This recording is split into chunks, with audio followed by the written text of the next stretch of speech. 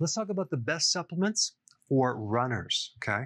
First one is magnesium. One of the first symptoms of a magnesium deficiency is you get tired easily when you exercise, okay? Why is that? Because magnesium is needed in the energy currency of your cell. It's called ATP. So you have this little energy factory, mitochondria, that's generating ATP all day long. You need magnesium. So if you're deficient, you're not going to have the full energy currency. So you're going to be kind of tired, especially if you exert yourself. So you need enough magnesium. All right, number 2, B12, especially if you're a vegan, because most bioavailable forms of B12 come from animal products. Now, exercise in general deplete B12, and so you need enough of it. B12 also has a lot to do with making the red blood cell. And what does the red blood cell do? It helps you carry oxygen. So that's important as well. If you ever consider like a certain type of anemia where you're lacking B12, what are you going to be? You're going to be feeling tired and weak. So you need B12 to generate the oxygen carrying capacity through the body. Also, B12 is involved with nerve-muscle interaction. And so when you're exercising, you're using your muscles and you're using your nerves. You need B12. All right, number 3, green tea has some really powerful antioxidants and phytonutrients to get rid of the oxidation free radical frenzy that's going on when you exercise. So it's going to eliminate oxidation. It's going to help boost glutathione to get rid of free radical damage, which is going to help you recover. And it will increase fat oxidation. Okay, so you're going to be able to have better performance. So green tea is good to take while you're exercising or before, actually. Number 4, probiotics. And you wouldn't think something from the gut would actually help your exercise performance, but there's some real interesting research it does, especially for recovery. And also when you have probiotics, you decrease your risk of getting an infection from exercising too much. When you exercise, especially long distance running, you really put a big stress on your immune system. So probiotics can help to counter some of that.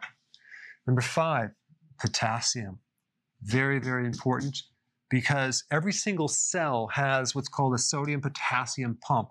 And you need 4,700 milligrams of potassium every single day because of so many little pumps in your cells that help you generate electrical current to activate the nerve-muscle interaction. So if you're deficient in potassium, what happens is you get all sorts of problems with cramping, muscle fatigue, and the list goes on and on. Potassium is a key electrolyte, just like magnesium, for your heart as well. So it's also very important in the cardiovascular system, as well as keeping your arteries very flexible and soft. Number 6, sodium, as in the sodium-potassium pump. Without sodium, your muscles get weak. So I know people are concerned about too much sodium.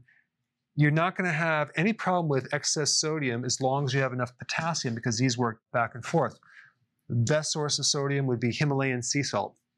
Okay, number 7, beta-alanine helps increase something called carnosine by 80%. And it works in your muscles. And this compound can help you decrease lactic acid, which could fatigue the muscle. It decreases acidity in general, which causes you to be tired, and it increases energy. So it's a good supplement to take if you are a runner. All right, number 8, vitamin D. Vitamin D is a very powerful anti-inflammatory, but it also has direct effect on exercise performance. I put some links down below.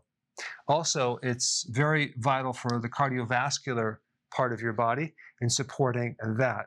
And there's a lot of other things it can do as well.